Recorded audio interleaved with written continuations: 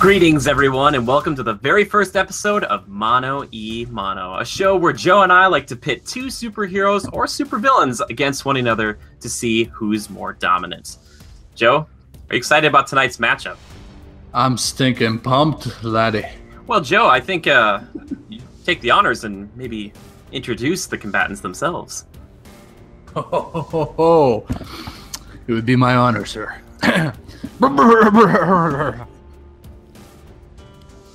In the blue corner, we've got a sopping wet 160-pound blue teleporting creature. 5'9" Nightcrawler. In the red corner, we have a meaty 167-pound foe at a staggering height of 5'10". It's your favorite neighborhood web slinger. It's Spiderman. Dun dun dun. Yes, well, there you go. There are combatants for this evening. So basically, if you watched the show or one of our podcasts before, you know we like to put them in this thing called the pit, which is basically if you took like the bottom part of the Coliseum out, you just put a steel dome over the top of it, a few rocks out there. We have them fight to the death. Now, these combatants come in with the things they would normally have on them. So my best case scenario or an example of something like that is like if Batman were to fight Superman, he might have some kryptonite on him, but he wouldn't come in with a full kryptonite armor thing. So we've got Spider-Man coming in, with his web shooters and his costume. Nightcrawler's coming in with his costume, but he also will come in with two swords because he is a pretty well-known fencer. Now, Joe, this fight, I think at the very least is going to be flashy. We've got a lot of abilities between the two of them. We look at Nightcrawler here, who's people know him mostly for teleportation. But like I said, he's a pretty good fencer. He's pretty agile. He can do a few things. He's a pretty tricky fighter. Spider-Man has a lot of abilities. He's very, very tough to beat. But initially, Joe, do you have a kind of a feeling about who you think is going to win this one? So we're starting out with a block of cheddar here. Starting out with a block of cheddar. Yes, of course. By the end of this thing, we might turn it into a block of Swiss cheese. I'm going to put some holes in it, so... I was like, where are you going with that? All right, yeah, sure. First thing I'm thinking that's going to really play into Spider-Man's favor, Spidey sense. Nightcrawler's biggest... His biggest... the card up his sleeve, so to speak, is the element of surprise. Yes, very true. Oh, I'm here, but now I'm over here. Oh, now I'm there. Where am I? Oh, you don't even know where I'm at. Yeah, well, Spider-Man's got spider sense. Before he's even finished teleporting, Spidey knows it's over. There's one thing, though, I want to say about that, is that, if Nightcrawler gets his hands on Spider-Man, one of Nightcrawler's, things he will do to exhaust a foe is teleport with them a ton, because that exhausts his enemies, his adversaries. So that's a tactic he's used in the past. Also, I should say we're not going to let him teleport out of the arena. It's going to be one of those things where he can't get out. So if you're going to say, Jimmy, just teleports away, it's like, no, he's stuck. Yeah, and it's not like Nightcrawler's going to teleport him to the outer atmosphere and just let him go and then teleport back to the ground and watch him fall. Yeah. Even if Spidey could probably, find something to latch onto with his web and sling away. Yeah, potentially. Unless it's like a big open field, right? Yeah, exactly. One thing I was thinking, though, Joe, about this fight is it might be a little kind of like fighting a lesser version of Dr. Octavius for Spider-Man, because Nightcrawler's going to use his tail, and he can use that to wield a sword. So if he approaches Spider-Man, he's not trying to surprise him, and he just rushes up to him, two swords, and then his tail kind of comes up and grabs the sword, and then he's kind of trying to punch him, slice him with his tail. He might get a few good hits. He might be cutting Spidey up a little bit. Spidey sense, is working, but that doesn't always, pay off. Yeah, and I don't think his Spidey sense would be as big of a deal as I made it out to be, because when you think about it, it kind of works more as can counteract it, he's quiet enough or sneaky enough or elusive enough to not set it off. So I think it does have to be a physical, doesn't it, to trigger that?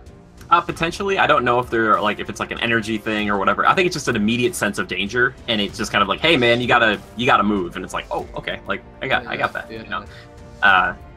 So I don't know. It might work against his teleportation, but even if he's going to teleport, and the second that there's a physical presence there, he's going to know and be able to do something.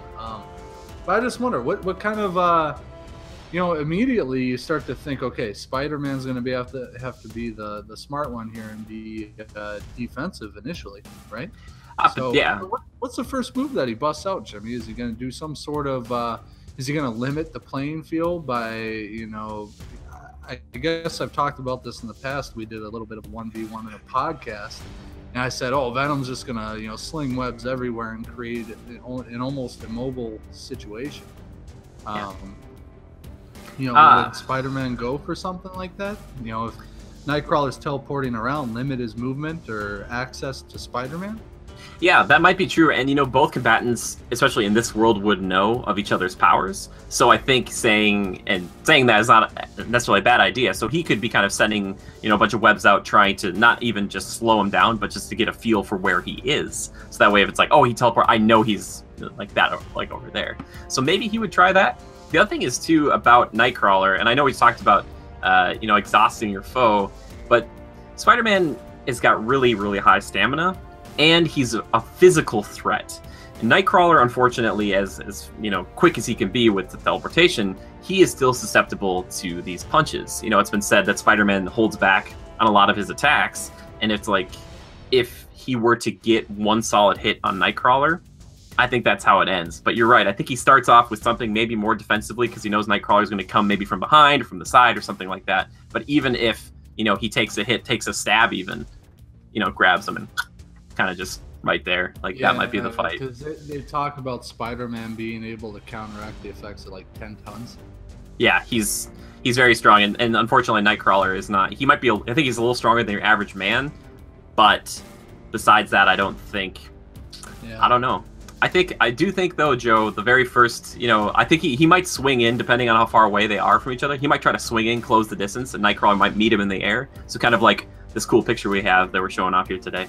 I think that might be the very first thing you see. These two guys kind of grapple and just go for the hits and the sword and all this stuff, and it's like, okay, here we go. But I don't think it's prolonged. Are we talking Spider-Man Homecoming abilities or like the more standard Spider-Man? Are we talking like you have every web slinging ability in the the codex, so to speak? No.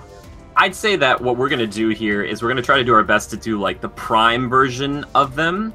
And just like the best version of just they themselves. If he were to have gotten like the Iron Spider or something before this fight, if we were, going in with that, I'd say, yeah, he's got access to all those things. But because he doesn't, I'm not going to say that he's got all those like the taser webs and all these special other abilities on top of that. Because I think he already has the edge coming into this fight. And Nightcrawler would need something, you have to give him something really nice to kind of even that out. But yeah, I don't think this fight goes on for super long. I think it's stylish. I think it's flashy. I think it's cool aerial combat. I think if they get close, if Nightcrawler is able to dodge out of the way of the punches, it could go on for a bit because neither person's probably going to try to kill each other, even though we told them they had to. But I think eventually Spider-Man gets one. He gets, grabs the tail, grabs another hand, and just kind of headbutts him or something. Like it's knocks just him out in some fashion. Yeah, I don't know. What do you think, Joe? Do you think that would go down the same way? Now, see, if I'm Spider-Man, I'm going to think, okay, what are my own abilities? And he's got swords. I have a bit of a advantage if I keep him at a medium to long range distance, right? Maybe like web bullets or something. Web bullets, or first thing I'm going to attack are his swords. Yeah, if I can isolate his swords and web them to the wall, it's over. Yeah, and if he tries to go for him, he can't get him away. He's like trying to pull him off the wall. Exactly, yeah. Go ahead and try and get those swords, because next thing you know, you're going to be freaking splatted to the wall with my fist! Yeah. But, yeah, that's the first thing. I'm going to take his swords away from him, and then he can't handle the webs. And I suppose he could teleport out of, like, webs if he wanted, or would the webs go with him if they're, like, attached to him?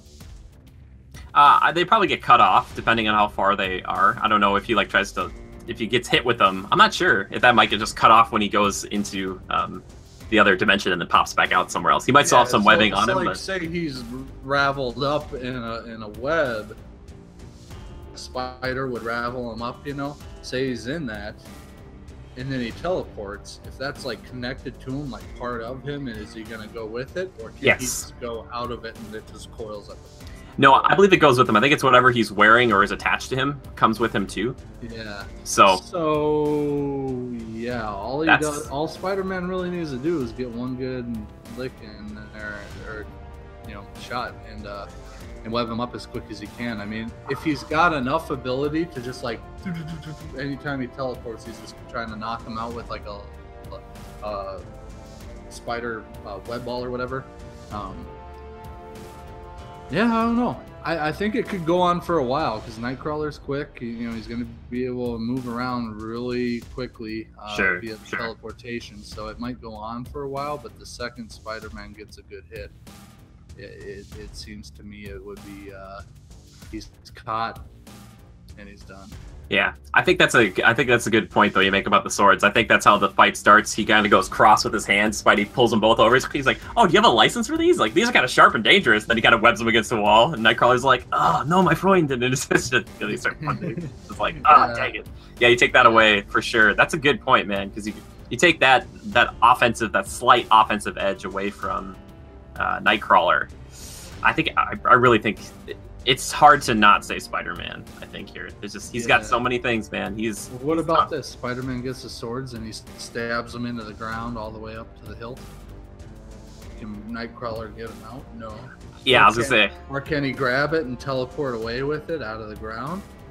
I don't know. And I don't think that's Spidey's style. He wouldn't stab him into the ground. He'd web those things up on the cage wall or on the cage or the wall or whatever else. He'd web them somewhere. At the top, right up at the dome. And he'd just be like, "Yeah, there you go." You're like, "Oh." You're like, "Ah, damn." Yeah, and then if I'm Spidey, I'm gonna do something to like, if I want this to end a little more quickly, and be a little bit more proactive about it, I would probably start creating some obstacles for him. You've taken his swords away. You've got the web ability. Freaking web that place up so thick that every time he teleports, he's getting caught in something. You know what I mean?